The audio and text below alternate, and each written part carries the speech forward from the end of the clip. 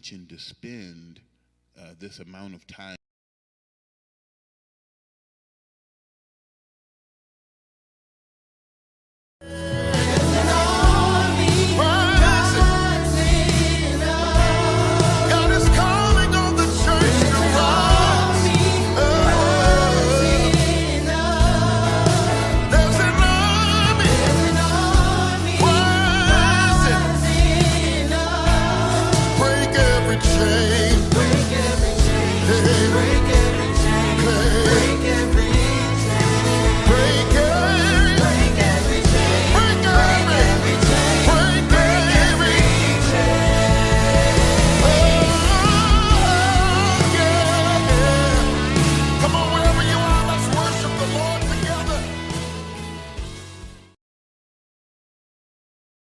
of more or less guided away from. If you're told, well, that's simply not true, that's ridiculous. So when you come across it, you go, well, that's ridiculous. You don't pay any attention. But I've learned how to keep a teachable spirit, and I've also found through my own study that even when somebody is on large scale wrong, I can usually find something right in what they're saying. Amen. And so I have picked through mountains of bones to get small scraps of meat. Amen. And sometimes when you do that, you go somewhere and you say, well, I know this isn't right. When you sit down, you start listening to it, and you start finding out scripture for scripture, verse for verse, word for word, it actually turned out to be right. Amen. And so that forced me to come back and say, okay, we're going to teach this again because what I had seemed right, but we were in the wrong context. Amen. So now that we got the right context, now we're going to be able to put everything where it rightly belongs. Amen, somebody. All right. And so we are in Revelation chapter 19. And we made it to slide number 4 last week. Amen. And so this is our quick review to get back to slide number 4. Amen. Revelation chapter 19, starting at verse number 1 says, after these things I heard a loud voice of a great multitude in heaven saying, Hallelujah. Salvation and glory and honor and power belong to the Lord our God. Amen.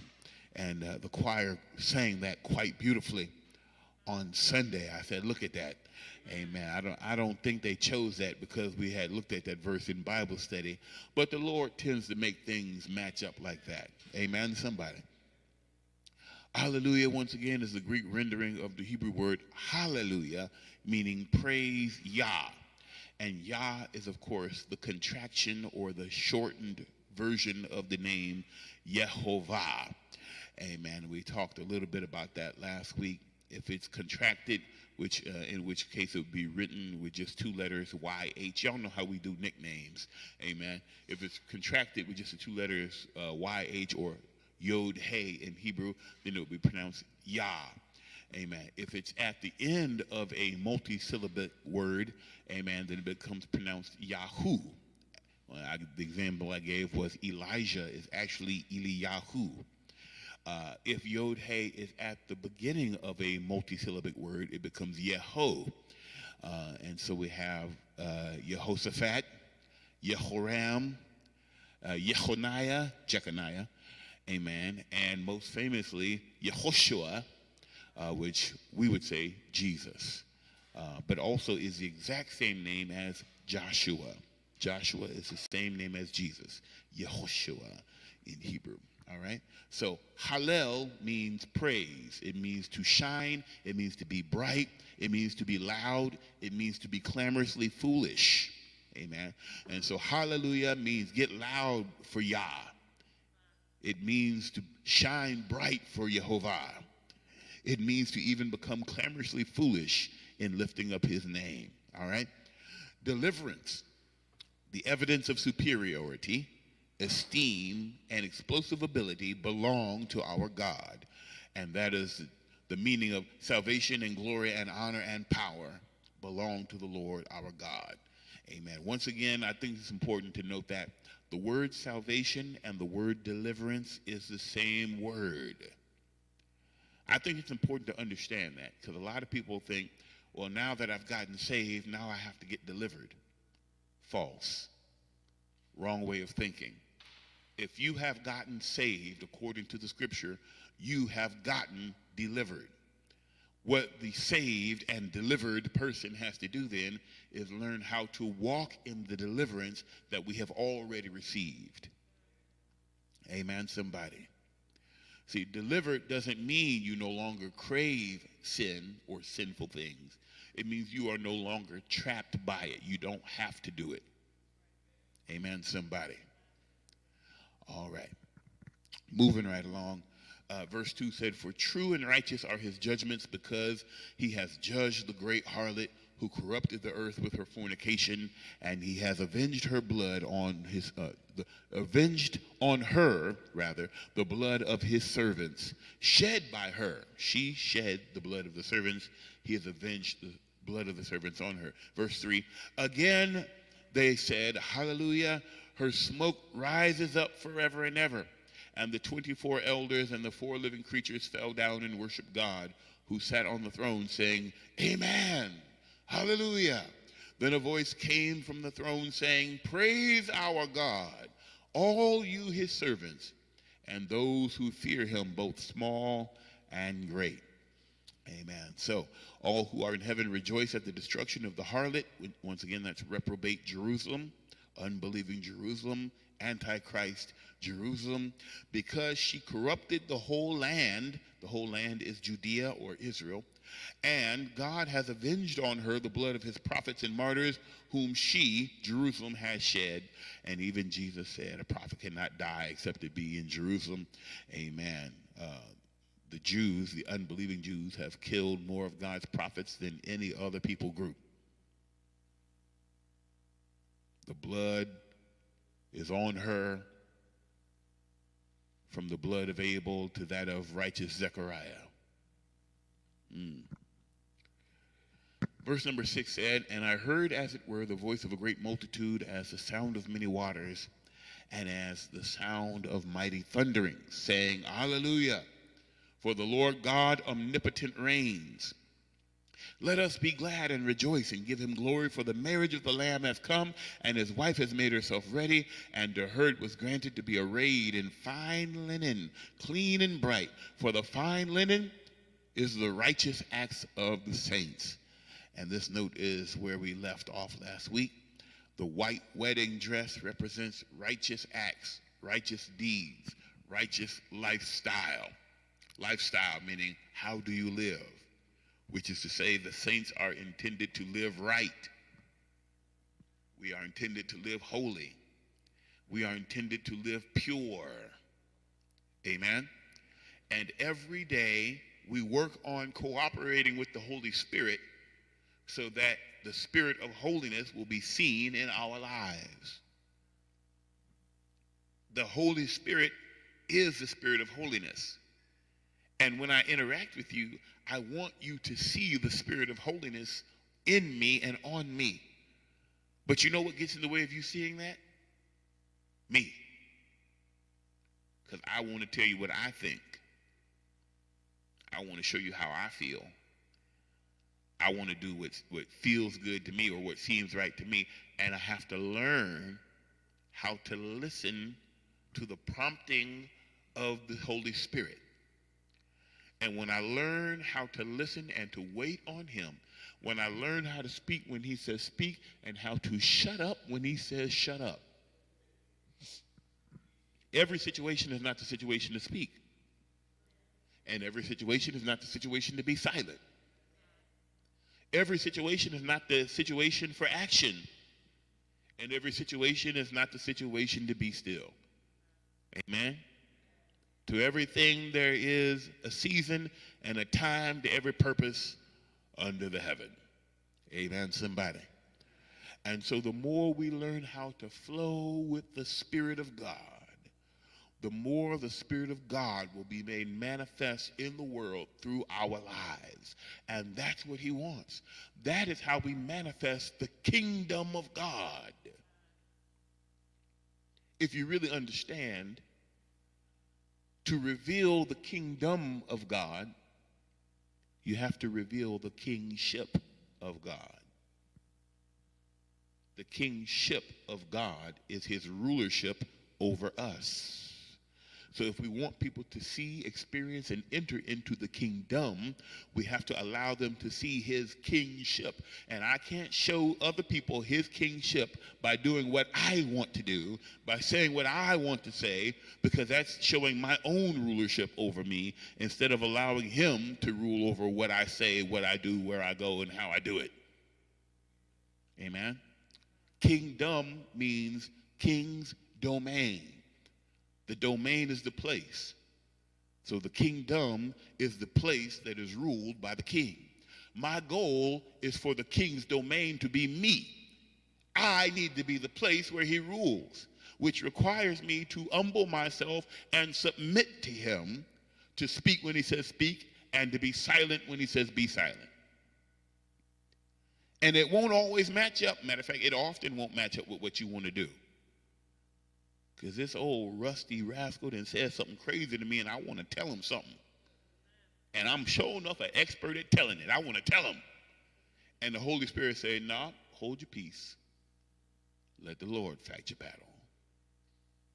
But they was being disrespectful to me in front of everybody, Jesus. And Jesus said, yeah, but most importantly, they were being disrespectful to you in front of me. So if you just be quiet and let me handle it, it's going to be all right. You just be boiling over. And then the Lord say, fix your face.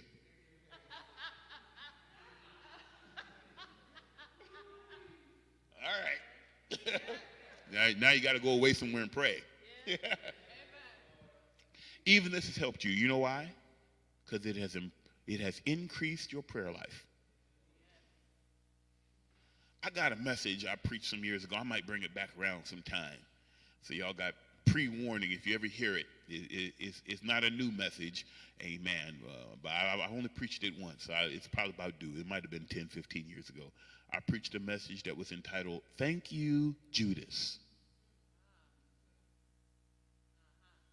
Judas had a purpose. Do you understand that Judas is the reason that Jesus was in the Garden of Gethsemane praying? He knew what Judas was doing. And Judas drove him to go to the Lord to get himself ready. If Judas wasn't Judasing, if I can just make a new verb, if Judas wasn't doing what Judas does, then how is Jesus going to do what Jesus does? Judas is necessary in your life. Judas drives you into the garden of prayer. Adversity drives you closer to the Lord. And sometimes adversity shows up as an individual. So instead of fuming and talking under your breath how much you can't stand this person, how about you say, thank you, Judas. You're causing me to grow. You're causing me to exercise patience. I am growing in the fruit of the Spirit. Long suffering. If we're going to be like Jesus, we got to learn how to suffer long. They talked about him his whole life. This man is giving them the air to breathe so that they can talk about him. This man is giving them the air to breathe so they can smack him in the face and pluck hair out of his scalp and talk about his mama and mock him to his face. And he just stood there and let it go on because this is what was necessary to achieve God's goal. I hope y'all don't think he wanted to go to the cross. What do you think that prayer was about? If there be any other way, let this cup pass from me. He didn't look forward to nails in his hands. Nobody likes having the flesh beat off their body. He went in there and said, I don't like this plan. Is there a plan B? Can't we just snap our finger and take everybody? No. All right, well, nevertheless, not my will, but thy will be done. You're not going to always like the path, but he has selected the perfect path. The perfect path for us sometimes is painful, but perfect pain produces perfect power. So we've got to learn how to stay consistent and stay faithful in the midst of whatever path the Lord lays before us. What we cannot afford to do is let the path change our behavior.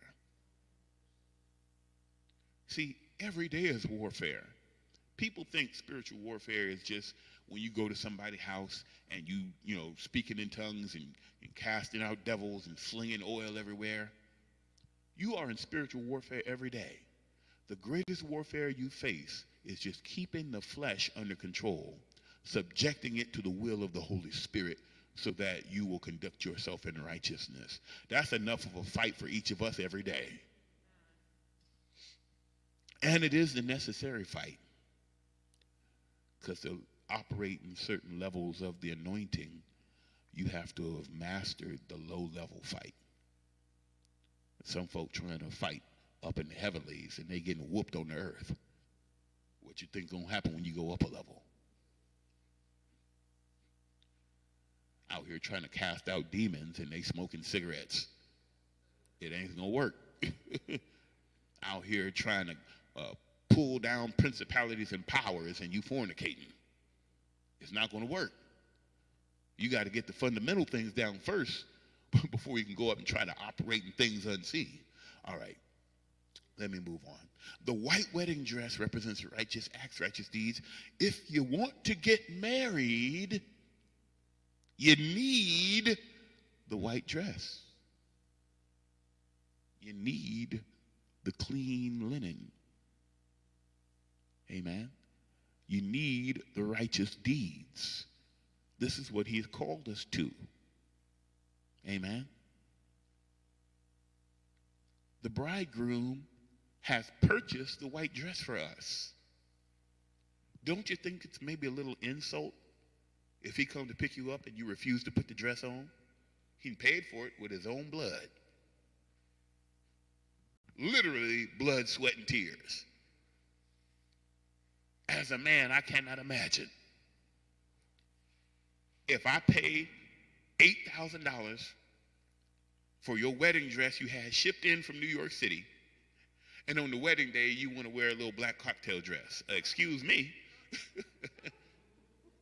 Excuse me. You must be marrying somebody else. All right. I better move on because we won't make it off of slide 4 if I stay there. Verse number 9. Then he said to me, "Write, blessed are those who are called to the marriage supper of the Lamb." And he said to me, "These are the true sayings of God." And I fell at his feet to worship him. But he said to me, "See that you do not do that. I am your fellow servant and of your brethren who have the testimony of Jesus. Worship God, for the testimony of Jesus is the spirit of prophecy." The messenger in heaven who speaks with the voice of many waters, whose voice is like thunder, is a redeemed human being who was saved by Jesus Christ. See, every time you see an angel, that doesn't mean a heavenly being. The word angel just means messenger. I've told you all this before. God has heavenly angels and God has earth angels. An earth angel is just a messenger on earth. When the book of Revelation says it's being written to the angel of the church at Ephesus, the angel of the church at Sardis, the angel of the church at Laodicea, that's the chief messenger of the house. That's the pastor. Praise the Lord. I am your earth angel. But guess what? You are the earth angel to everyone who doesn't go to church. You are God's messenger to the unsaved. You are the pastor to your neighborhood. See, God has called me to be as an example to you so that you can be an example to those who don't have an example. They don't have a pastor, so you're their pastor. So when you say, well, I wouldn't expect a pastor to do that, well, that means you shouldn't do that because you are their pastor. Anyone who don't know the Lord, you are the example of the Lord to them. Amen, somebody? Everybody filled with the Holy Ghost is an earth angel to somebody. Sure enough, if you got kids, who's more of an example to the children than their own parents? Matter of fact, the old saying goes, children don't do what you say, they do what they see you do. Now, if what you say and what you do matches up, it becomes a mighty strong example. But if what you say and what you do don't match up together, they're going to do what they saw you do. Amen, somebody. If it's good enough for mama, it's good enough for me. Okay, but mama went to hell. Do you not understand? Just because the reverend stood up there and said to be absent from the body is to be present with the Lord. But mama was sleeping with everybody's husband and cheating on her taxes and stealing from the job. And she didn't change before she died. Don't nobody want to consider the fact that their mama, their grandmama might not have made it, but follow somebody who you can see is making it. Don't follow what older folks said just because they older and they in your family. Follow what's right according to the word. Who do you see living the word? By their fruit, not by your bloodline, by your fruit. We will know. Amen? The messenger in heaven. Before I go on, I didn't say the thing that was in the back of my mind, and I'm going to say it. Y'all know I'm an equal opportunity offender, all right? Because I've heard folks say, how does that go? Baptist born, Baptist bred, and when I die, I'll be Baptist dead. Wow, I've not heard that particular saying applied to apostolic, but we more or less had the same mindset. And what that is whatever mama thought must be right. That don't make it right just because your mama thought that. Just because your granddaddy was a pastor, that don't make what he said right. What's right is what's in the book. Catholics are born Catholic, they grow up Catholic, and they die Catholic, but does it match what's in the book? I'm apostolic, but I'm not hung up on being called apostolic. I'm hung up on what's in the book. Some of the things I teach, they don't match up with what my apostolic brethren are teaching. I don't care. I'm going with what's in the book. Amen? All right. The messenger in heaven who speaks with the voice of many waters, whose voice is like thunder, is a redeemed human being who was saved by Jesus Christ. He said, I am your fellow servant and of your brethren who have the testimony of Jesus. That's how we know this was not a heavenly angel, because heavenly angels don't have the testimony of Jesus. Heavenly angels haven't been saved. Heavenly angels were never lost, so they can't get saved. Amen, somebody. The Bible refers to the dragon also having angels. We don't call those heavenly angels, we call those fallen angels. Guess what? They also can't be saved. One of the reasons they hate you so much is because you can be saved. There's no salvation for them. Amen? God became a human being and died for us. The wages for sin is death. He didn't become an angel and die for angels. How would he do it? Angels don't have bodies. Amen?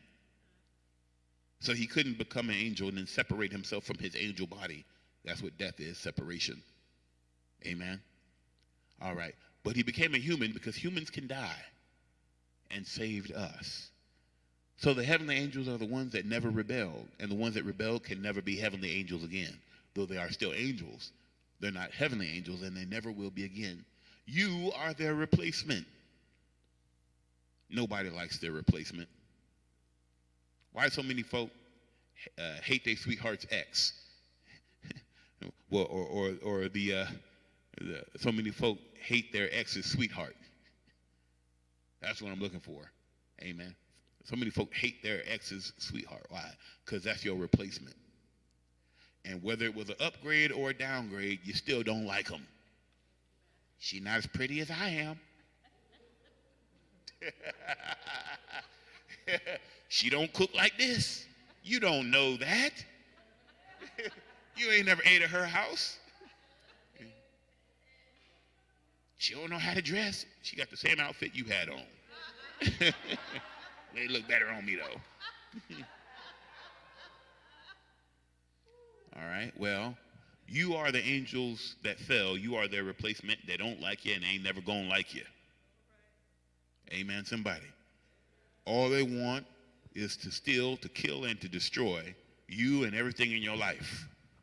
Because they're out of position and can't never get back, and they jealous that you was messed up and got back. And since you got back, you mess up some more and you still get back. You are capable of repentance and they are not. They hate you. The devil is not your friend, and he never was. Amen, somebody.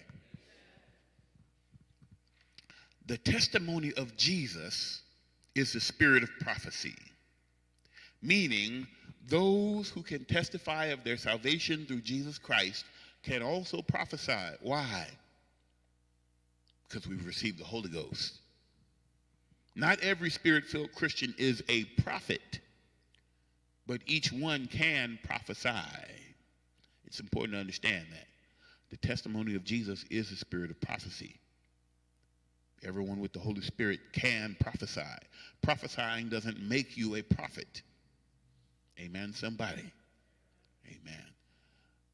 But we have the ability to prophesy. Simply means to speak or act out what has been revealed by God.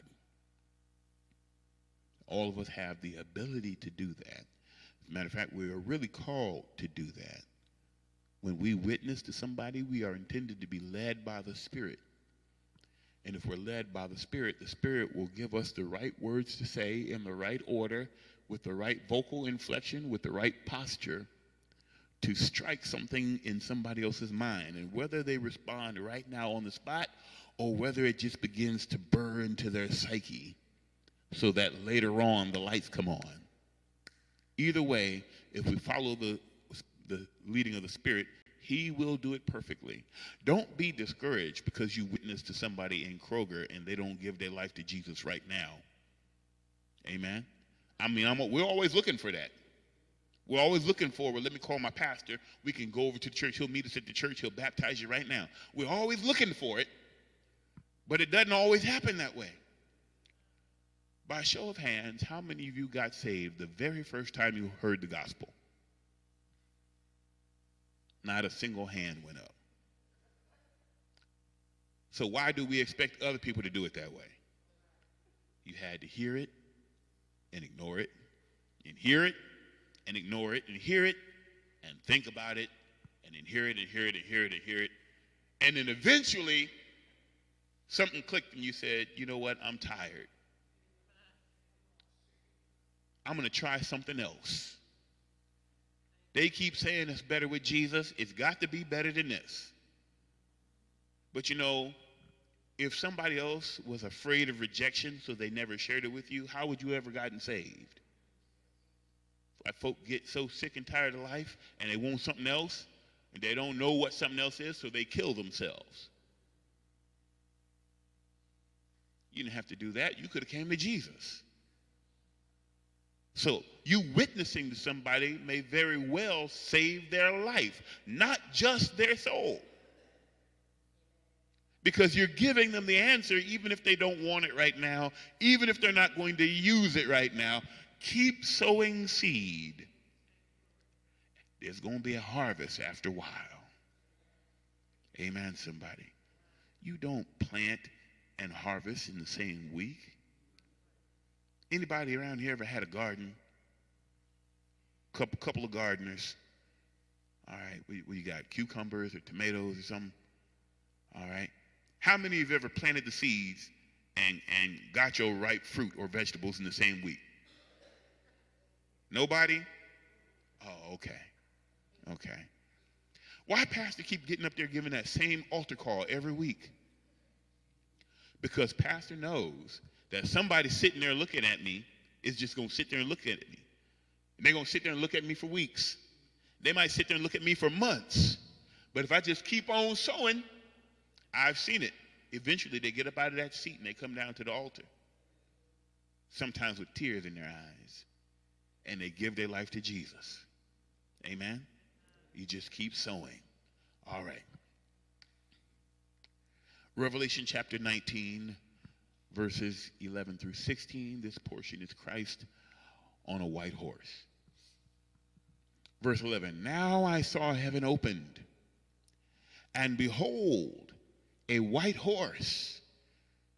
He who sat on him was called Faithful and True, and in righteousness he judges and makes war. His eyes were like a flame of fire, and on his head were many crowns. He had a name written that no one knew except himself. He was clothed with a robe dipped in blood, and his name is called the Word of God. Amen. His eyes were like a flame of fire. Amen. Can you imagine? You look at somebody and their eyes are like flickering flames of fire. On his head were many crowns. Why? Because he's the king of everything. He's the king of everywhere. He's the king of everyone. He's the king of Christians, and he's the king of atheists. He's the king of heaven, earth, and hell. Oh, wait, I thought the devil was the king of hell. The devil is the king of nothing. The devil made nothing. He's the owner of nothing. He's the king of nothing. Everything that is, Jesus is king. He's in charge of heaven, he's in charge of earth, and he's in charge of hell. Whatever he says is what's going to happen everywhere. There is nowhere where he's not king, because there is nowhere that wasn't made by him. Amen, somebody. He had a name written that no one knew except himself. Interesting, because I know also that I've got a new name over in glory. You've got a new name. God puts an extreme importance on names. With God, a name indicates character and destiny. There are certain key figures in the scripture who God changes their name. It's important. There was a man by the name of Yaakov, or we would say Jacob. Yaakov, Jacob, it means heel grasper, con artist, trickster, scammer. Can you imagine your mama named you that? Oh, look at my baby. She's so sweet. What's her name? Scam artist. A sweet little scam artist. My little con artist here. So when you look at his behavior, you see they named him what he turned out to be. He basically tricked his brother into selling the birthright. Can't really blame that on Jacob. You really got to blame that on Esau. But still, Jacob knew he was taking advantage of a hungry man. Then Jacob and his mother conspired together to trick his father into thinking that Jacob was Esau so that he could steal the blessing. He was a con artist. Amen, somebody. But Jacob was out in the wilderness, and he encountered somebody, the angel of Yehovah. Yehovah in angel form. And he wrestled with the Lord. He wrestled with the Lord in angel form, the angel of the Lord. And he held on to him. And the angel said, now let me go. The day is breaking. I got to get on. I got stuff to do. I'm busy. Jacob was holding on. So the angel of the Lord put Jacob's hip out of joint. He injured him. Extreme pain. That'll make you let go.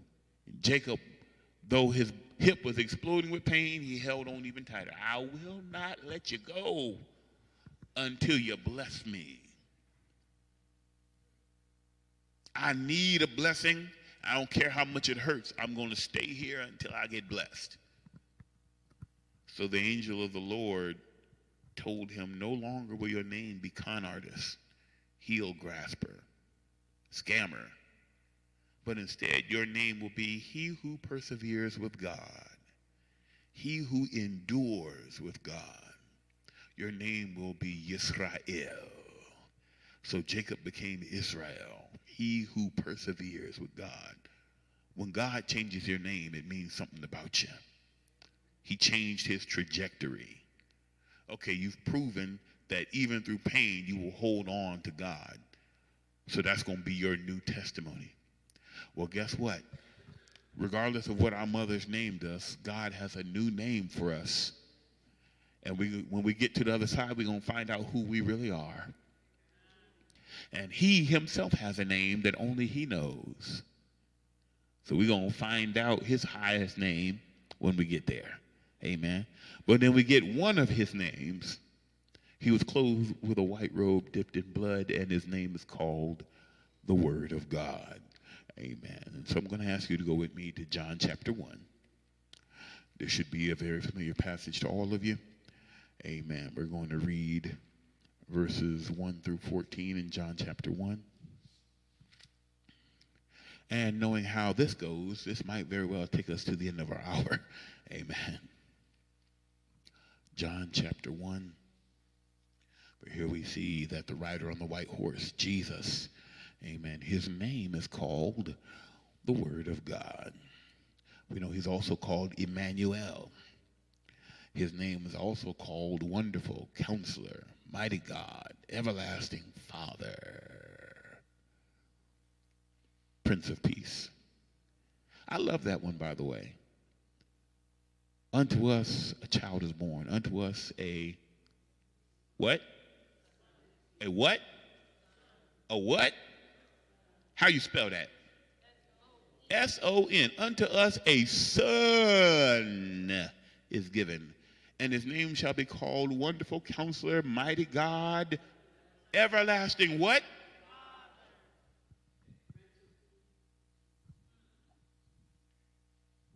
The Son is the everlasting Father.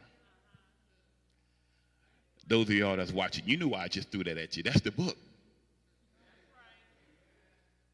When you get to heaven, you ain't never going to see three. It's only one. There's one throne and there's one who sits on it. The Son is the Father in the flesh. All right. And he also is the Word of God. You know why? Because when God speaks, he speaks his mind.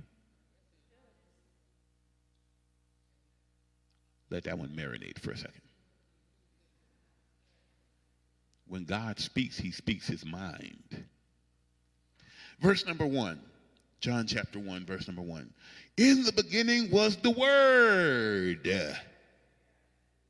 Let me stop right there. That's why I said this will probably take us to the end of the chapter. All right. In the beginning was the Word.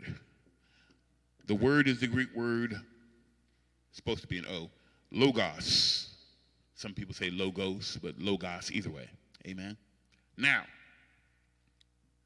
logos means, my O's are not coming out here. Word. It means thought. It means idea. Logos means plan. Logos means mind. In the beginning was the Word, and the Word was with God, and the Word was God. In the beginning was the Word of God, and the Word was with God, and the Word was God. In the beginning was the thought of God, and God's thought was with God, and God's thought was God himself. You ever want to know what God was thinking of? God's plan was about himself. The Logos, the thought of God was with God, and the thought of God was God. In the beginning was the idea, And the idea was with God, and the idea was God. In the beginning was the plan. And the plan of God was with God, and the plan of God was God. What is God's plan from eternity to eternity? Jesus. He made an entire creation, an entire universe so that he could be Jesus. God's plan was Jesus. Who is Jesus? Jesus is God. In the beginning was the plan was with God, and the plan was God, and the plan is Jesus. He was thinking of Jesus. The thought was Jesus. The idea was Jesus. Your life is about Jesus. And if you don't make it about Jesus, you become junk. Anything not focused on Jesus is non-functional. When something doesn't work for what it was made for, it's junk. You throw it away. In Israel, they throw it in the trash heap to be burned. Trash heap is called Gehenna. And from Gehenna, we get the word hell. Why do people go to hell? Well, they weren't functional for what they were created for. They weren't centered on the plan. And the plan is Jesus, who is God. In the beginning was the plan, and the plan was with God. The plan was God. You want to get with God? Get with the plan. Get with the program. This right here, this is what we're doing. Do this. Most of us saying, nah, I don't want to do that. I got my own plan. No. It might be mean to say so, but it's still true. Stupid. Stupid. All right. And that being said, we all, at some point, were stupid. Thank God for his grace, which allowed us to come out of stupidity. Amen. In the beginning was the mind, and the mind of God was with God, and the mind of God was, are you someone different than your mind? Who is that voice you hear in your head? Is that Robert from down the street, or is that you? Who's thinking your thoughts? Whose thoughts are you hearing? That's you. Your mind is you. Just like your mind is you, God's mind is him. All of these things are wrapped up in the word, the Logos. In the beginning was the Word, and the Word was with God, and the Word was God. He was in the beginning with God. So we know that the word is a he. It's not just a what. So in English, a word is a what. It's a thing. But this word is not just a thing. This word is a who. Because we just called the word he. All right? He, the Word, was in the beginning with God. All things were made through him. Who? The Word. And God said, let there be. And it was. He made everything by his word. Amen?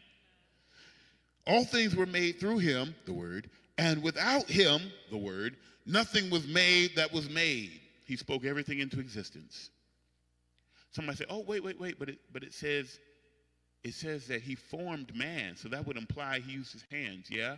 But before he formed man, he said, let us make man in our own image, after our own likeness, and let him have dominion. He spoke it first. Then he did it. Even you are the product of his word. I could stop here and go into outer space for the next 4 hours. Amen. But I suppose I probably shouldn't do that. But let me just give you a telescope to see out into deep space real quick. Can I do that? All right. If everything in this world is formed by the word, then everything in this world is composed of the word. Everything is the word. When he called for trees, trees came into existence. From what? From the word. So wood, at its microscopic level, is the word. You're sitting on wooden pews. You're sitting on the word of God when he spoke trees, and trees kept reverberating throughout eternity. Trees are still coming forth because he said, tree, be, and tree started being, and tree is still being. That's why you can sit on it. And if he ever said, tree, stop being, you'd fall to the floor right now. He didn't have to call every tree. He said, trees be, and every tree came out. You're breathing air. You know why you have air? Because he called for the air, and the air is. You're breathing the word of God in the form of air. Do you know that if you get a virus, that's the word of God reverberating at the frequency of virus? Even sickness and disease is composed of the word. So when he says that those who believe will cast out devils, lay hands on the sick, and they shall recover, how do we do that? By the authority of the one who spoke the word. He who made the virus has the authority to tell the virus to leave, and he tells the virus to leave through your mouth. When you follow the instructions, you lay hands with the oil, you do what he said, the virus that he made has to respond to its maker. Amen, somebody. You know what that means? It's not really any superstar healing evangelist. The superstar is God. There's people who just believe him enough to do what he said. But if anybody will just trust him enough to do what he said, he can use you just like he can use T.D. Jakes, Martha Munizzi, Juanita Bynum, Rod Parsley, whoever. I don't know who's popular now. Amen. But whoever the big people are, they're no different than you.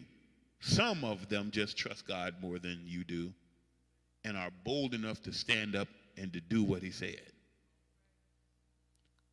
Do they have a different Holy Ghost? Did T.D. Jakes go and purchase the premium Holy Ghost Plus package with live sports? No. He got the same Holy Ghost you got. It's funny because we call big name preachers in the town, and when they do a healing line, everybody run down there. Amen. Now I'm not bitter. I don't care at all. I want to clarify that. Amen. Because when you say stuff like this, people go, "Oh, you jealous?" I'm not jealous. I have an understanding. Okay. But see, when the local pastor called for folks to come get healed, everybody sit there and look. If Noel Jones say, if you need healing, run down here, the church be empty, everybody's at the altar. Same Holy Ghost. You know what made the difference why you got healed by this one and that one? Your faith. Did you believe God to do it or did you not? Okay, let me get back over here. Everything in the universe has to respond to the voice of the speaker. Not you. When you speak his word, the universe hears him speaking through you. Amen? All right. I didn't make it very far. All things were made through him, and without him was not anything that was made. Verse 4, because it's getting good here. In him was life, and the life was the light of men. In him was life. The word life means connection. In him was connection. And what is the greatest connection? The connection of anyone to God Almighty. That's the only connection that matters. That's eternal life. That is everlasting life. It's being connected to the everlasting one. In him is our way to get connected. And the life, the connection, was the light, the way, the truth, the knowledge, the wisdom, the path of men. So the only way to know truth is to get connected to God. In him was the connection, and that connection is the truth, the way, the path, the enlightenment of men. And the light shines in the darkness, and the darkness did not comprehend it. You ever heard me talk about that? You've been here long enough, you've heard Bishop talk about it. That word comprehend doesn't mean understand. It means capture. The light shines in the darkness, and the darkness can't capture it. The darkness can't stop the light. The lie cannot stop the truth. Amen, somebody. Sometimes it looks like the darkness is winning, but just keep on shining your light. When you look up at the sky at night, you see a bunch of different lights, and the sky is mostly dark.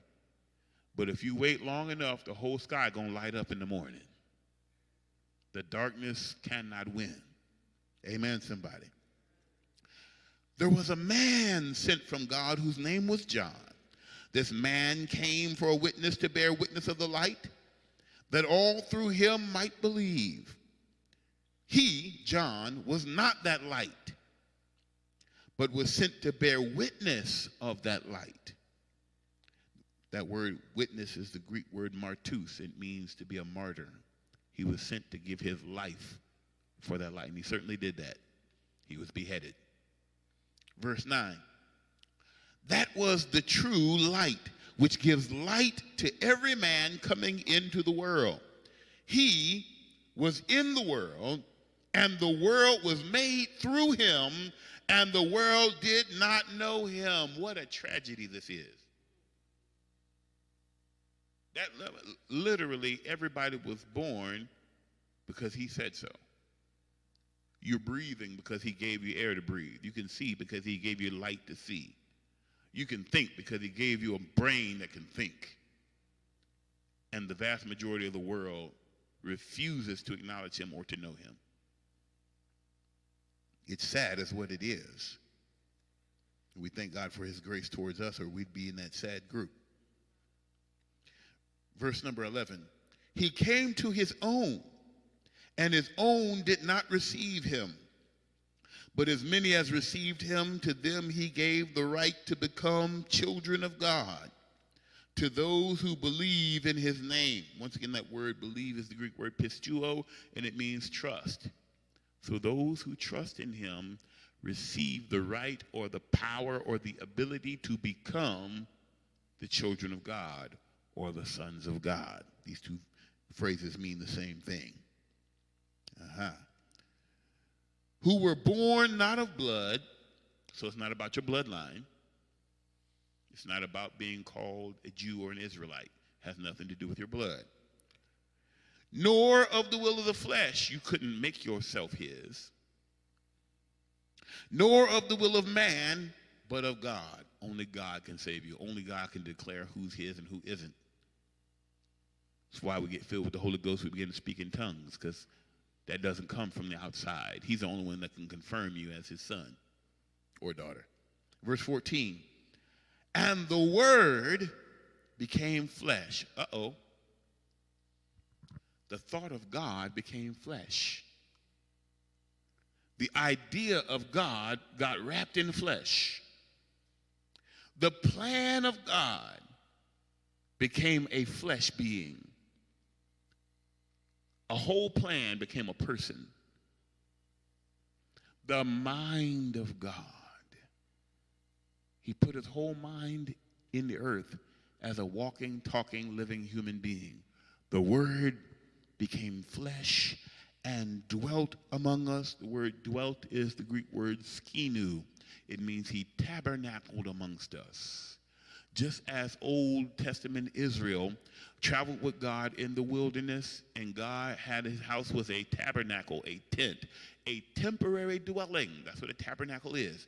It can be put up, amen, and as long as the cloud was there, amen, they stayed there where the tent was. But when the cloud went up, they packed up all their tents, and they packed up his tent, which was called the tabernacle, and they moved and followed the cloud. When the cloud stopped, they stopped.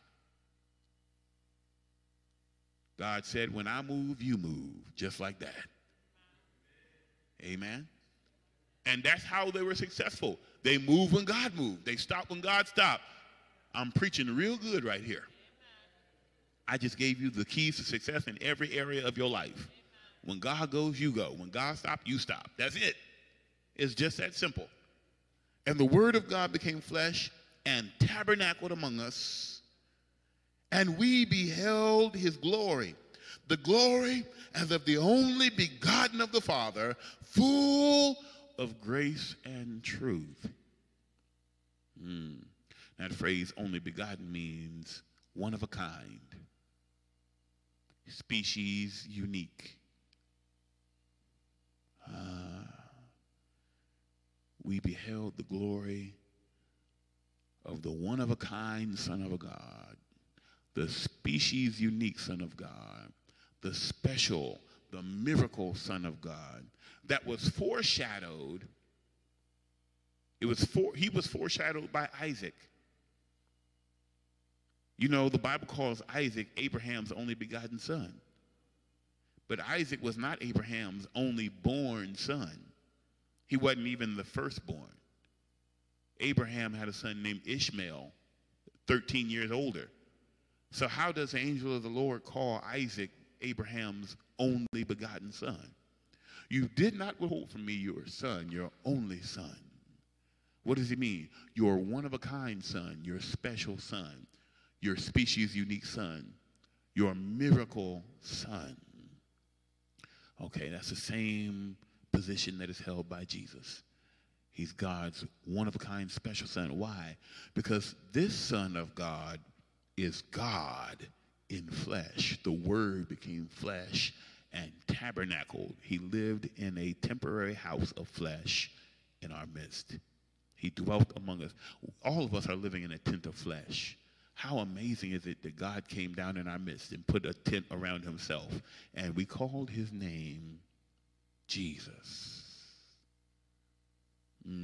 How perfectly the picture is painted. When Israel set up their camp, all of their tents were set up around the tabernacle. The tabernacle was the center of their community, the center of their lives. Jesus, you're the center of my joy.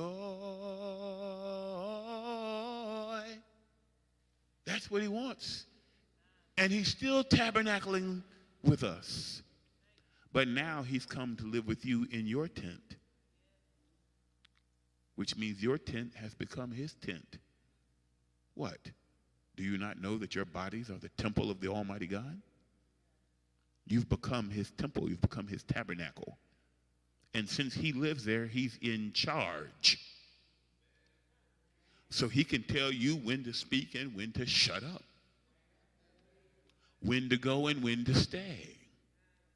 And if you follow his instructions, then he will truly be Lord of your life, and others will see God in you, and somebody will get saved.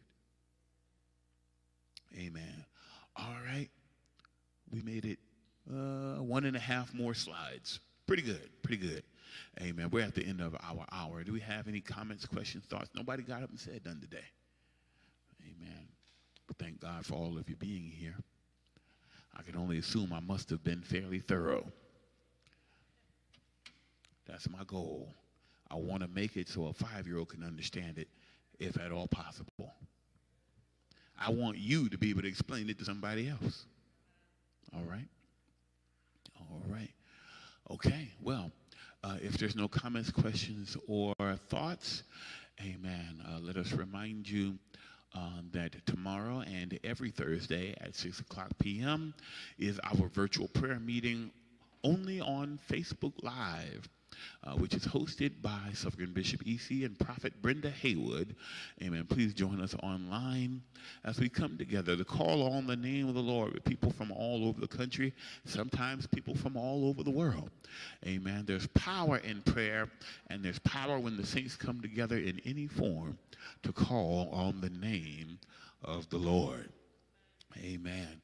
Then we will be back at 9 a.m. on Sunday morning for Sunday school and 10:30 a.m. for worship. We hope to see you there, and we hope you bring somebody with you. Amen. All right, all right.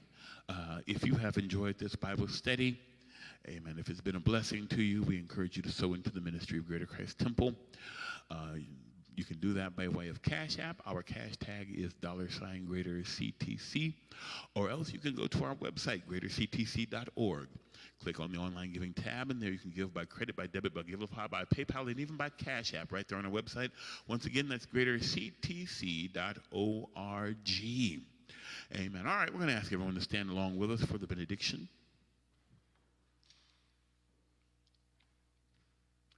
Let us pray. Heavenly Father, we thank you once again for allowing us the opportunity to gather in your house. We ask you to continue, oh God, to let your hand rest upon us, lead us, guide us, and give us the strength and the faith to step out and do as you are saying, that truly you might be our Lord.